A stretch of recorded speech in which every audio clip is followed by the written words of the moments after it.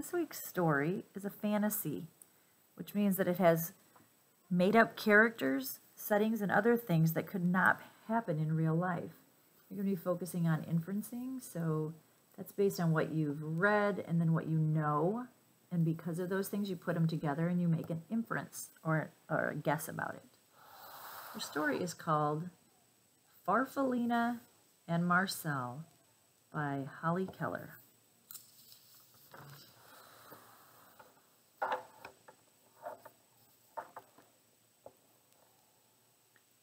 The rain fell all morning. It splattered on the pond and splashed on Farfallina's leaf. She found a dry spot and ate it. "Hey," said a little voice, "you're eating my umbrella."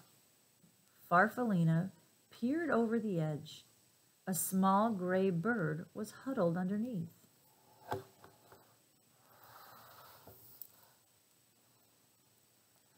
Farfallina liked his soft feathers and his gentle eyes. "I'm Farfallina," she said, and she slid down to the ground. "My name is Marcel," said the bird. He liked Farfallina's smile and her pretty colors.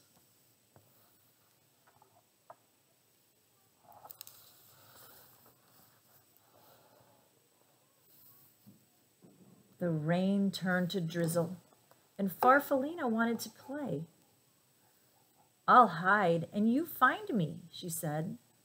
Marcel agreed.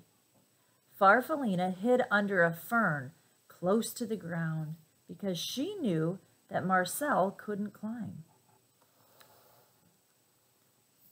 "Now I'll hide," said Marcel when he found her, and he hid right behind the tree because he knew that Farfallina moved slowly.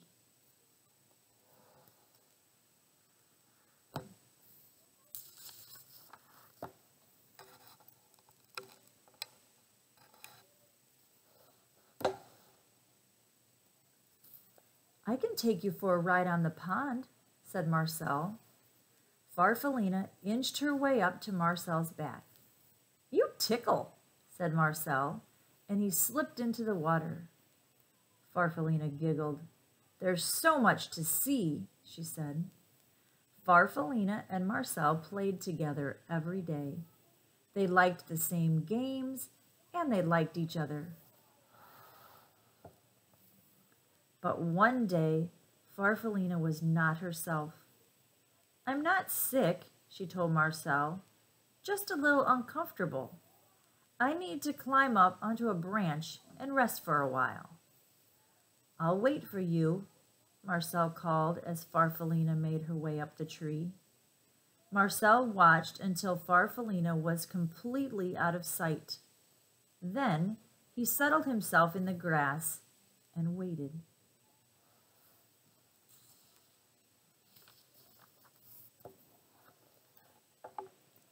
Night came and then morning, but Farfallina didn't come down.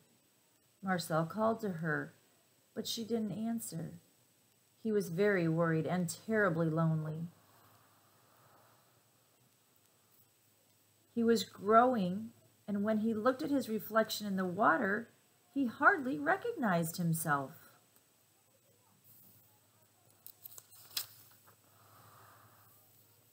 He went back to the tree every day to look for Farfallina, but she was never there, and after a while he gave up. At the top of the tree, Farfallina was snuggled in a blanket of glossy silk. He was growing too. The sky was blue and clear. The morning she was ready to come out and open her beautiful new wings. She had no idea how long she'd been up in the tree, and she floated down to find Marcel. "I'll just wait," said Farfallina when she didn't see him, and she sat on a flower. Night came and then morning, but Marcel wasn't there. Farfallina was tired and confused. She fluttered around a bit and went to the pond. The pond was glassy smooth except for the ripples, made by a large, handsome goose who was swimming in solitary circles. Farfallina shivered with disappointment. She went to the pond every day to look for the small gray bird named Marcel, but he never came. One morning, the goose stopped his silent rounds and spoke to her. "You must like it here," he said. Farfallina fluttered a bit. "I've been waiting for a friend," she said sadly, "but I don't think he'll come." Marcel liked her smile and her brilliant colors. "I know how you feel," he said.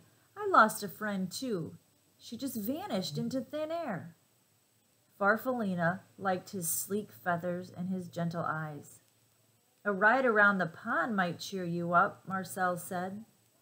Farfallina thought it would, and she settled herself on Marcel's back. "It's funny," Marcel said, "but I feel as though I've known you a long time."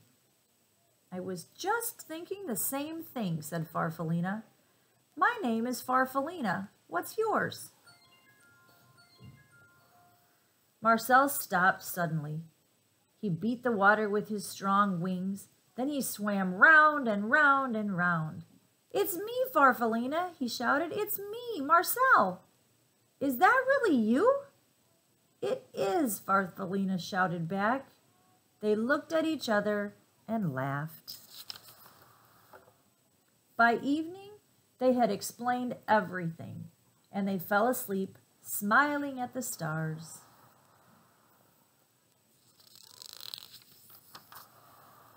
Farfallina and Marcel spent the rest of the summer playing just as they had before. Marcel was careful not to fly too fast because he knew that Farfallina couldn't keep up.